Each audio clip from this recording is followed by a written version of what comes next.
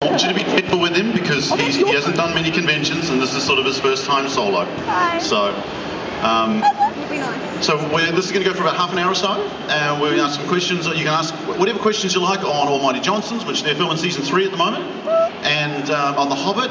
And I think with the Hobbit stuff, there might be some things that Dean can't say, obviously, because there's stuff coming up. But I mean, obviously you've seen the first movie, so there's a lot you can say about that one. So if anybody's got any questions, grab the mic, line up there, and we'll...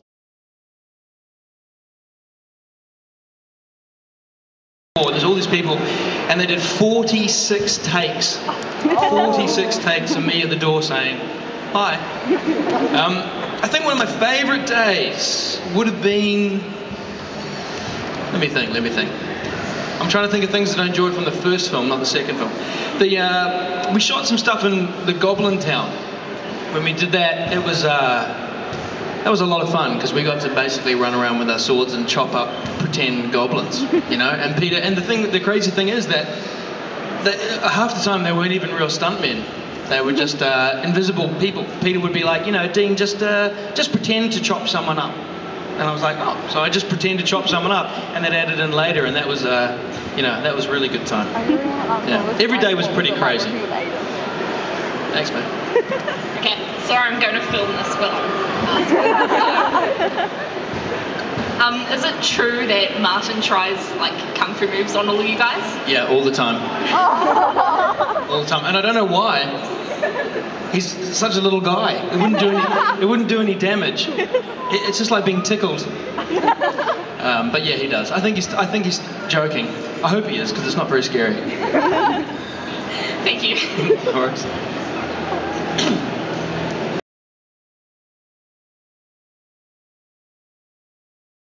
To audition, and he came in and we auditioned together, and basically we sort of had to just do a lot of ad-libbing and sort of making stuff up, and thankfully we got along really, really well. And then, you know, out of all the dwarves, everybody had their own little groups, and me and Aidan were always paired off together. You know, like the Philly and Killy kind of group. So yeah, we became really close, and yeah, I mean, he's like my Irish brother, really. Yeah. Yeah. What was that I heard? What do you... And I didn't get the rest of it. What do you think makes The Hobbit so unique to other films? It's long. Well, I mean, there's no films out there really that are like that. You know, I mean, apart from like the 48 frames, which is, I guess, it's a new thing, but I don't think there's been as many films, maybe apart from the Lord of the Rings trilogy, that have tried to create such a world like this. I mean, Avatar did it, but it was in the future, and I think in terms of like fantasy films, you know, those guys really worked hard at making everything as real and as, you know, I mean, on some days we were on set and it was incredible. There's so much detail, you know, everywhere you look there's little props and bits and pieces and, you know, things that we'd want to steal as little mementos. I mean, the whole thing was, you know, like it really just felt like you're in another world. And then some days you're just standing on a green screen. But yeah, I mean, I think it's I think it's a film that really tries to take you to another place, and maybe that's what makes it unique.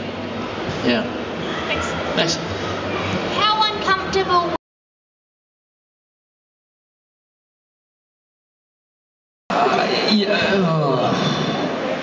I wouldn't want to be an elf.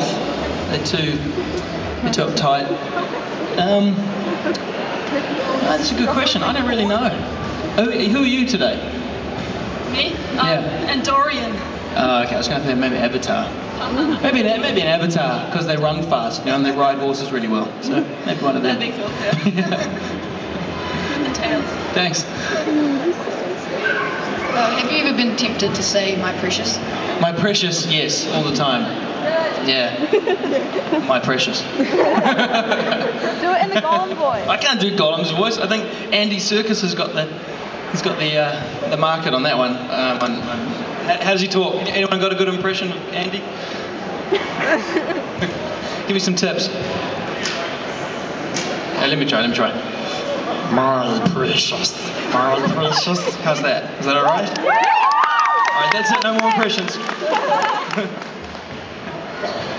Anything else, mate? No. Thanks. Hey, Hey. Hello. Which did you prefer, Lord of the Rings or The Hobbit? Because you're like in The Hobbit. Oh, definitely The Hobbit, because I was in it. Yeah. No, I love Lord of the Rings. I love Lord of the Rings. I really like Fellowship. That was probably my favourite of the trilogy. But I think, The Hobbit, because I was in it. Martin just sort of sticky-fingered little He's Martin. hired as a thief, isn't he? Yeah, exactly. He was just in character. No, but I tell you what, if you're a fan, or even not even a fan, but if you just want a memento, but if you were a fan on the set of one of these, if you were on one of these sets, you'd have a great time because there's so much stuff to steal. Swords and props and goblin ears and, fake feet, fake hands, noses, boots, everything. Cool. Sorry, just one about Almighty Johnson's. If you had the power of persuasion, what would you do? Oh man. Persuade Peter to make another 4 Hobbit movies and keep me in it, not kill me. I don't know, mate. I'd probably use it to not pay tax for a while. Nice. Yeah. Thanks, mate. Thanks. I was wondering, what's Peter Jackson like in person? He's pretty much what he's like on TV. If you've ever seen an interview with him, he's very sort of relaxed and mellow and I guess you can be relaxed. He's quite a wealthy man. But the first time I met him was when I went down to Wellington for the audition, and I was really, really nervous because I thought, oh my god, what am I going to do? And he was just sitting in his tent, and he got up and shook my hand. He's like, oh, this must be pretty weird. And I was like, yeah, it's very weird. And he said, don't worry about it, just relax. And to be honest, he's like that on set most of the time. I mean, some days he would get pretty stressed, I imagine, because there was so much going on, so many people, so many things to coordinate. But he never lost his cool. He was always very, very relaxed and respectful of everybody. And I really respect him for that because I don't know how he does it. I'd be a wreck. Yeah. Thanks. Thanks, mate. Hello. I was wondering what happened to the Bonjour Timothy sequel, G'day Michelle? It was going to happen. Does anyone know that movie, Bonjour Timothy? Probably not. It was probably made before half you were born. They were going to do a sequel, but then through various reasons, none of which are particularly interesting. Yeah, I grew up. Yeah, my voice broke. Were you a fan of The Hobbit before you were in it? You mean like the book? Yeah. Yeah. Kind of. I mean, I didn't read it when I was a kid, so as soon as I got the role, I had to reread it. But I was a fan of Peter Jackson's work. I really I like Frighteners, and I like Bad Taste, and obviously Lord of the Rings. So I was excited about working on The Hobbit. I guess I wasn't a fan yet because I didn't know what it was going to be like. I hoped to like it. I was a fan of Ian McKellen's, so that was pretty cool to work with him. Did The Hobbit when you weren't filming to occupy yourself? I can tell you what we did. We slept, we drank a lot of coffee, and we played on Stephen Hunter's PlayStation. Me and Aidan and him would play FIFA, soccer. We had we had hours sometimes to play it. So that's pretty much what we did. I mean, we typically if we got called to set at 5, and our makeup would be on by about 7, and then we put our costume on, and then we would probably not be shooting until about 2 or 3 in the afternoon. So we had a lot of downtime. Yeah. Thank you. Thanks. Hi, I was Hi. I was wondering what it was like shooting the...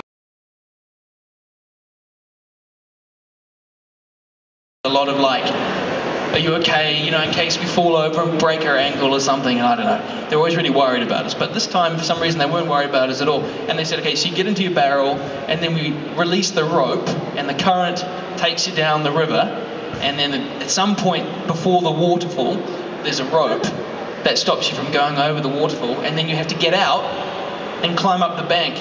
And it's a river, and it had a current. So we were going, yay! We're all very excited to be in these barrels floating down the river. And then when we tried to get out, we were too heavy in our costumes, and so some of us sunk pretty much. We couldn't get out. We just became these big walking wet things, and it was completely mad and really fun. And some people I think William Kircher and John Callan, who plays Owen, their barrels actually went over the rope, over the safety rope, and they just kept floating towards the waterfall. And they were saved, unfortunately, but they were. And so that was it was pretty great. Thank you. Thanks. Hi. Hi. If you could play any role, what role would it be? Oh man, that's a good question. I don't know. I don't know. I'm not really a writer, so I'm not really good at coming up with parts for me to play. I would like to do. I was a big fan of like Saving Private Ryan. I love a good war movie, and I would love to be involved in something like that. Maybe like have you guys seen Platoon? Yeah. Seen Platoon? Yeah, the Tom Berenger role is pretty cool. But I don't know. I like to be surprised by something, and I don't really know. Maybe a war film, because I'm a boy. Like that's the good thing about The Hobbit was that it's kind of like a job for a kid. When you're a kid, you think of being an actor. You want to be in like something like The Hobbit because it's just all fantasy and play, and something like that would be fun. Cool, thanks. Thanks. How's it going? Good, mate. Hey, I've got a question. Yeah. How do you feel about your label of being the hottest dwarf in The Hobbit? I feel really uncomfortable about it. I don't know. Look, I think they did that because, they need to promote every dwarf in their own particular way, and me and Aidan looked relatively better than, Gloin and Oin, Bomber. So they said, you guys, the handsome dwarfs, but it's very,